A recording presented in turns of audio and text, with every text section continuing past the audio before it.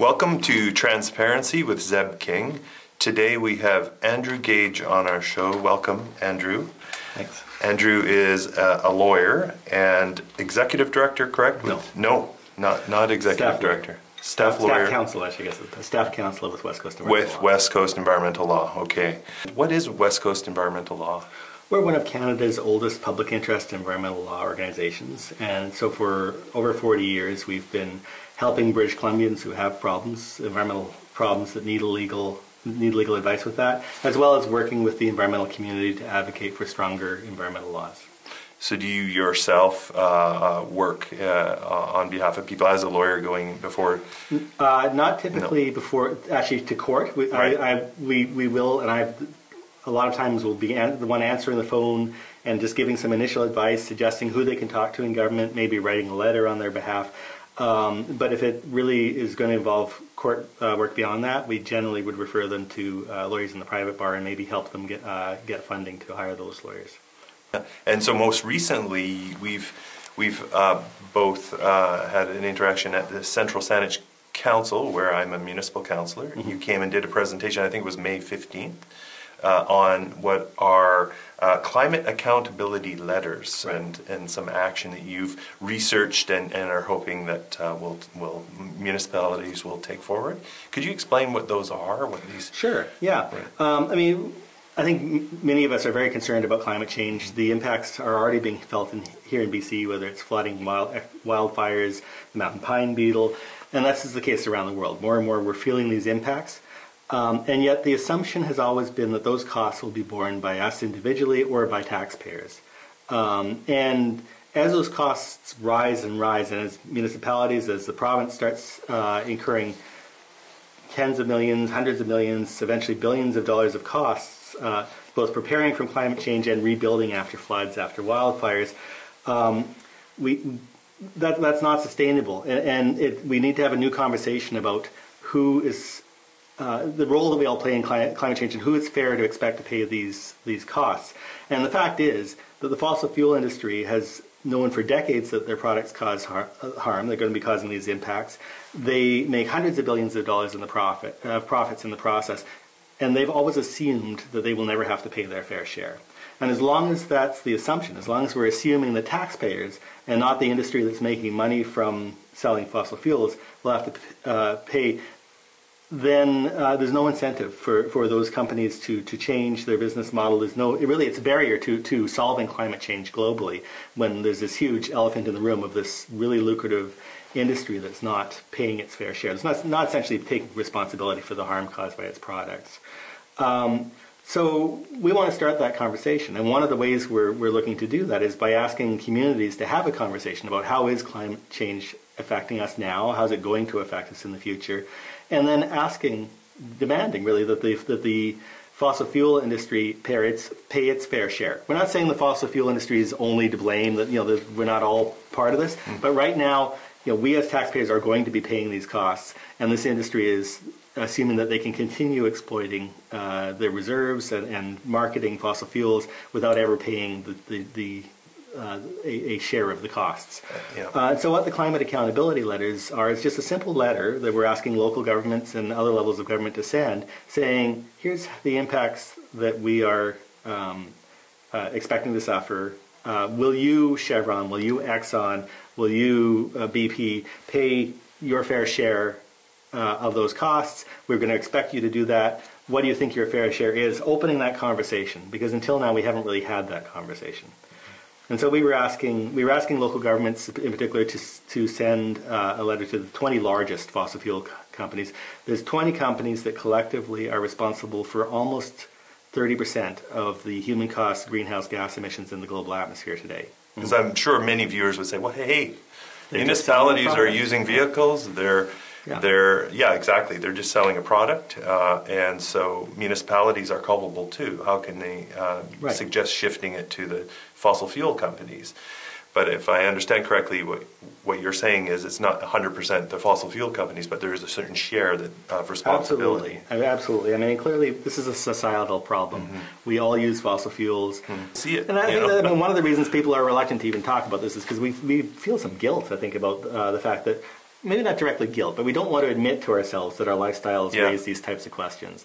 And I think the environmental community and government and industry, everyone has sort of, to a large degree, actually reinforced that sense that, it's individual responsibility. If we just turned off the lights more, if we just drove more energy efficient vehicles, this problem could all be solved. No, I mean we've got this situation where all of the cards are stacked, or all of the all of the cards are in one industry's hands, and individuals have very few choices, and yet are being made to feel very responsible for the harm.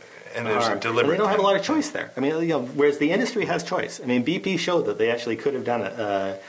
They could have picked a very different path. They were all set to do that, and then they didn't. And Shell also has often signaled that they are interested in investing in renewable energy, but when you look at what they actually invest, it's such a small fraction of what they actually invest in oil and gas development. So, who really has the ability to change here and to move us down a different path? It's not the individuals. I thought is it fair to say that the cost of fossil fuels is far lower than it should be in terms of... and not only that, but the costs relative to renewables. I mean, renewable energy... If you had to reflect the true costs, or even a fraction of the true costs of fossil fuels in their actual cost, renewable energy would win hands down. I mean, we would be transitioning off fossil fuels when very, you factor very in risks and all of this that we're talking about. In addition, what is externalized. Already, there are contexts where renewable energy is already competing very favorably with fossil fuels, but it's still a very uneven playing field. Well, and is it because where one industry doesn't have to take cradle to grave responsibility for their products? That's the wording. Yeah, it's artificially low. Yeah, and it's a subsidy. If we say, well, the taxpayers will pay for the harm when it occurs, we know the harm is going to occur, but the taxpayers will pick up the tab. That's a subsidy as well. It's another type of subsidy in addition to the subsidies on extracting oil and gas in the first place. So.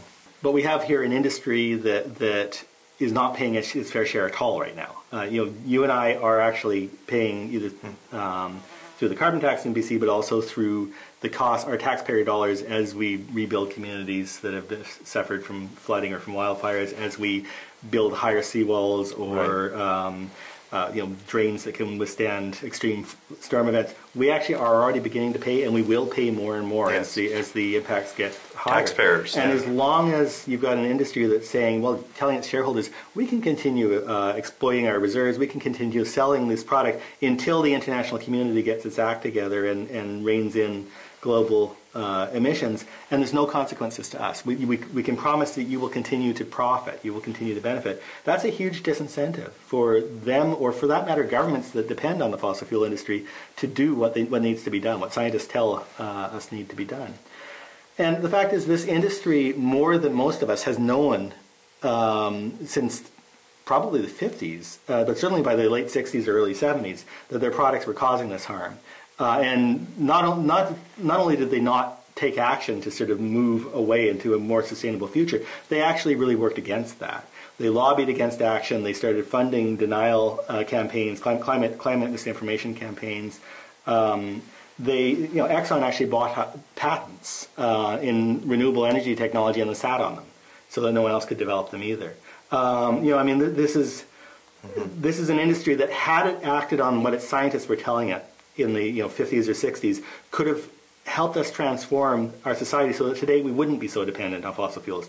You and I, it's very difficult, if we decide we don't want to use fossil fuels. I mean, the options aren't there. I mean, if you're wealthy enough, you can afford an electric vehicle, but most people can't. Mm-hmm. And even then, there's still so many materials that are made from oil and gas and that can't easily be substituted. So these are companies that had the opportunity decades ago to actually start reflecting the true cost of their products in their products and start moving towards renewable energy. And I mean, if you remember, BP actually tried to build a whole campaign around that. They said they were beyond petroleum and they were going to be the energy company of the future. And what happened to that? It was too lucrative not to continue down the road. They just dropped that. So we've got it may well be true that we're all responsible for climate change, but the fact of it is some of us are more responsible than others, and those are the very companies that currently are not expected to pay anything. Anything, and that's the key, right? So with regards to the letter, it was to ask those companies in part to reply with their fair share of the costs, right? To indicate what their fair share would be. Right. What's the strategy in that? What's the idea behind that? Well, we've been very clear this is the first step in a broader conversation. And until someone actually takes the step of saying, hang on, you can't just keep offloading this responsibility to our taxpayers, there's no opportunity for a conversation.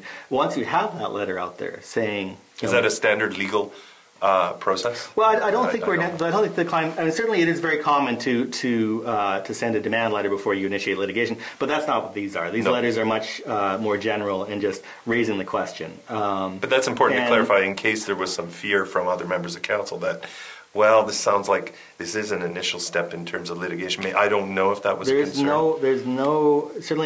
There's no obligation to move towards litigation just because you're asking a question. That's clear. We are actually interested in encouraging local governments to begin thinking about that possibility, the possibility of litigation. And this began when we sent a letter signed onto by more than 55 community groups from across BC, asking local governments to both send these letters, but also to consider the possibility of a class action lawsuit, not by only one municipality, but on behalf of all of BC's municipalities, coming together to hold these companies accountable. But even before we get there, the fact that if these letters get sent, then we're going to have the opportunity for shareholders to get up in the meetings of these companies and say, we understand you've received these letters. What is your response? Why haven't you answered the questions of these municipalities? Is there a cost here that's not being reflected in your disclosure to us? So it just raises a whole conversation that the companies desperately want to avoid because they can't appear as profitable as they appear if the true costs of their products are being pointed out. And in many ways, the emperor has no clothes here. Well, and there was pushback when the motion was made, and there was concern, I recall. There was some silence at the table, but there was one member of council in particular, Councillor Graham, who was mentioning how he felt it doesn't necessarily do much to send letters, and there was he was uncomfortable with the advocacy involved. And there was a bit of back and forth as to trying to make the point. I was trying to make the point there that taxpayers will end up paying, and so we have a responsibility as a municipality to defend the taxpayers and future generations, of course. But in the end, that didn't win the day. However, I understand that you have had success in Highlands. Yeah, on June 5th, the Wonderful. council at Highlands unanimously passed a motion saying that they would be sending these letters to the 20 companies, and it'll be interesting to see what response we get from the, if any, from the fossil fuel companies. You may not. Is that? We may not. I think that it's quite possible that some may respond and others will not. But we'll have to wait and see. And if we don't, then we'll have to be following up with groups that hold shares in those companies, asking them whether they can get a response. And we'll have to be, publicly calling them out on the fact that they don't have the courage to actually confront this question. And congratulations to Highlands Council for leading the way.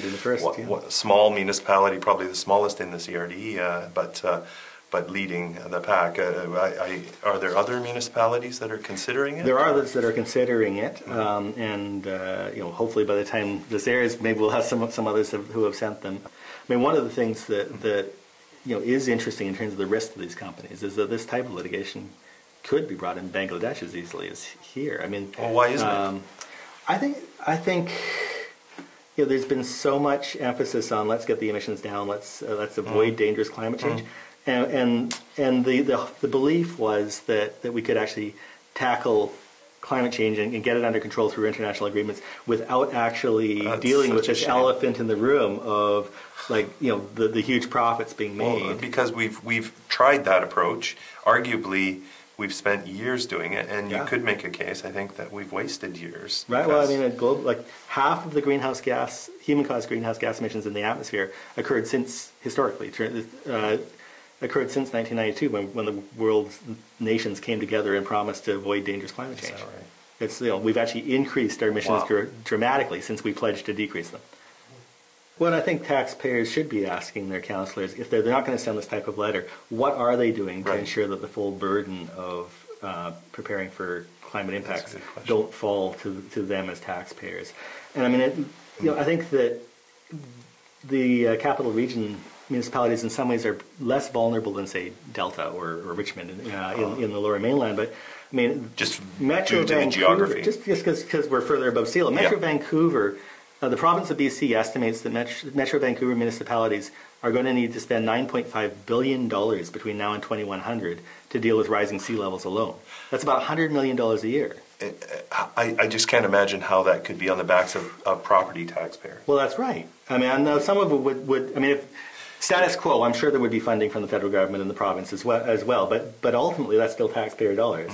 And a lot of it will fall to the municipalities if they actually go forward and implement that. And if they don't, they're really opening themselves up to both catastrophic, loss if the flooding that these higher seawalls and the like are intended to avoid, if that happens, and also liability for the municipalities, because they know that work needs to be done, and if they don't do it, there's questions about whether or not they've acted responsibly. It's also for. So what do you mean in terms of building the higher dams and whatnot?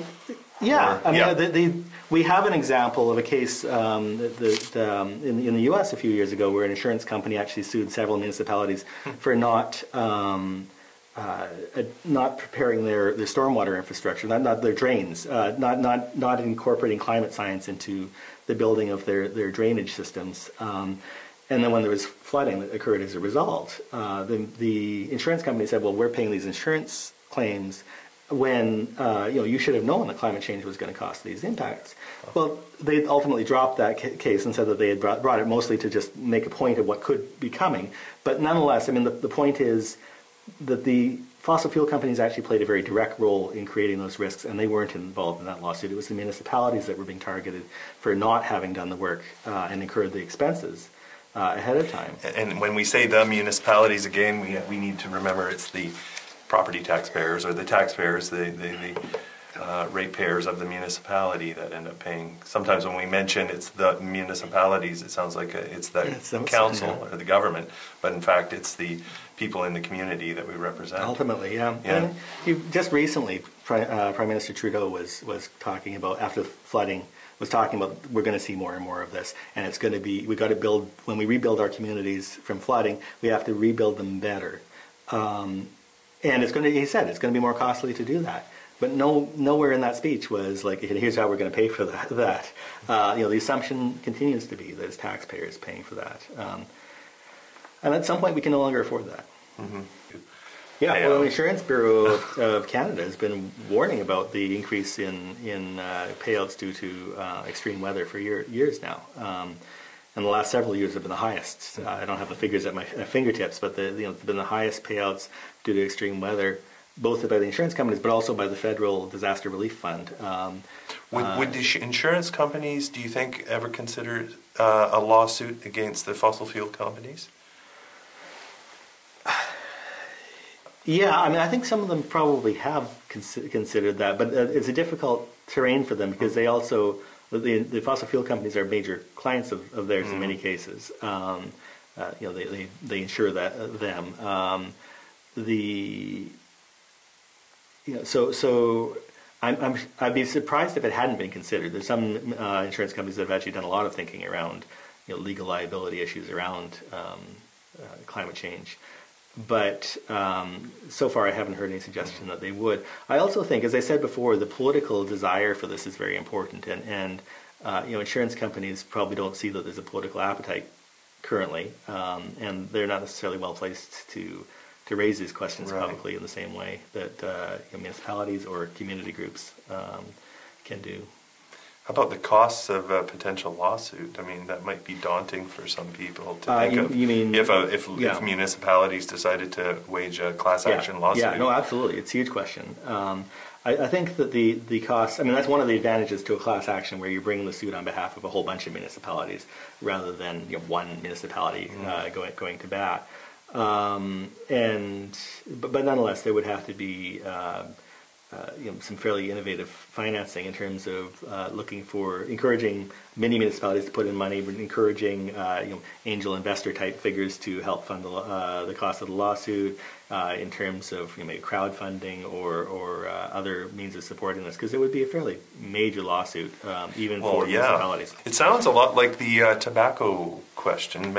To what degree is it similar if there is a class action lawsuit? I think that the similarities really are in the way we perceive these industries. There was a time when Big Tobacco boasted, we've never settled a case, we've never lost a court case, and we never will.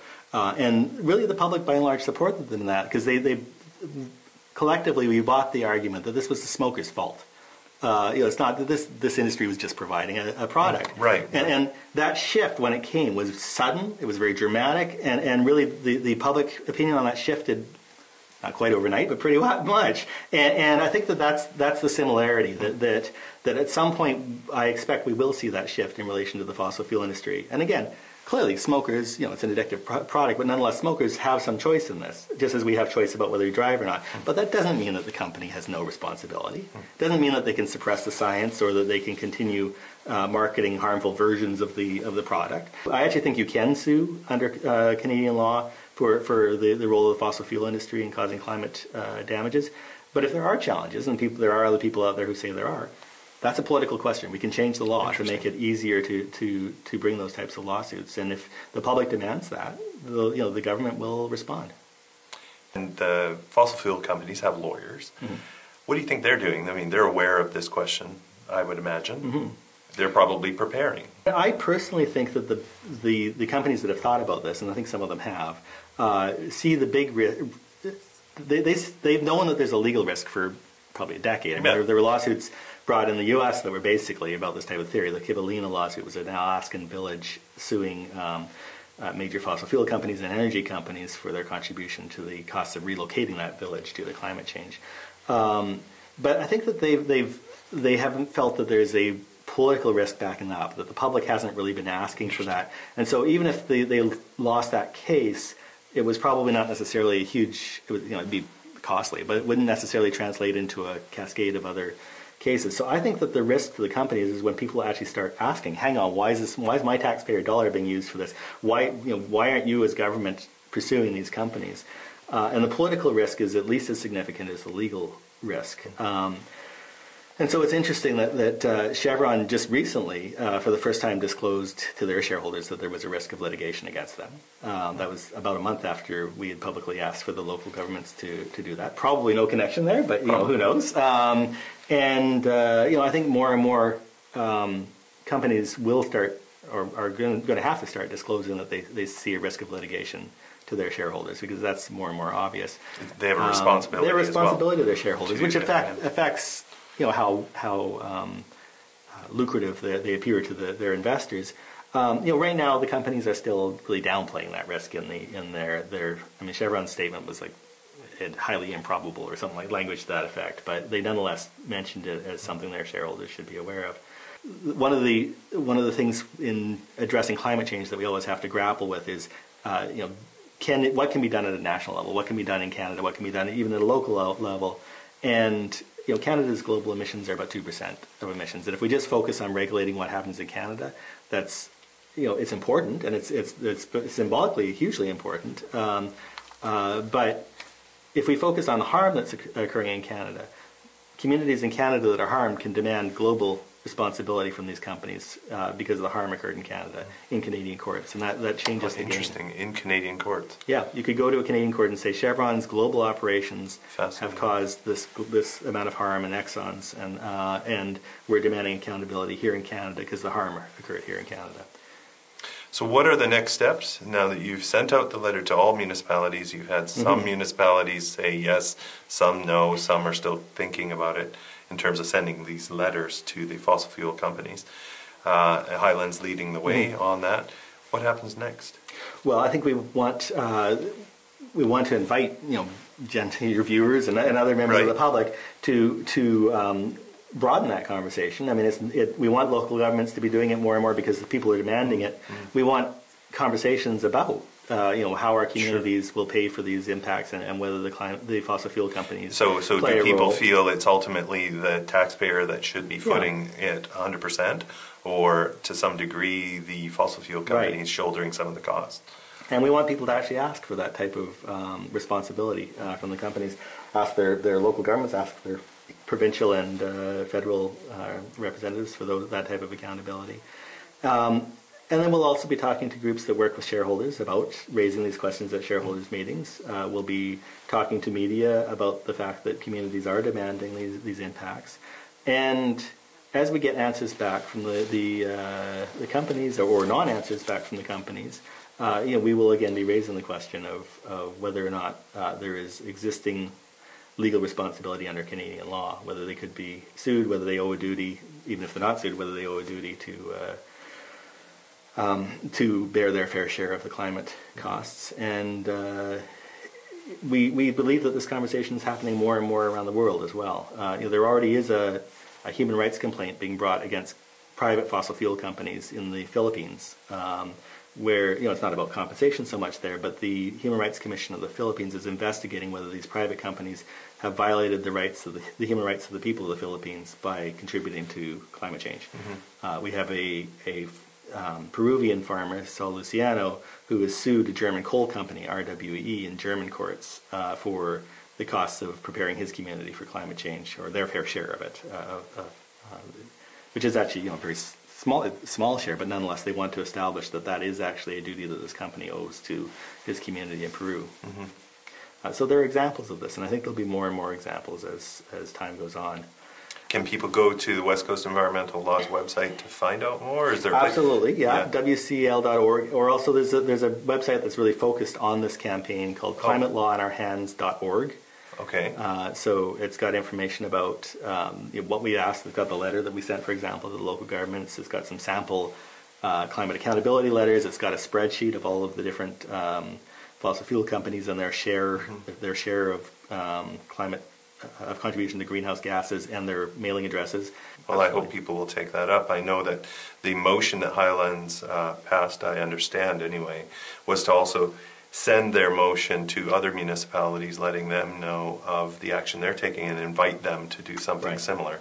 So viewers in other municipalities could contribite by writing to their mayor and council and expressing their interest. Yeah. Well, Andrew, I really want to thank you for the work you're doing, and thank you for coming on our show. Thank you. My pleasure. Thank you.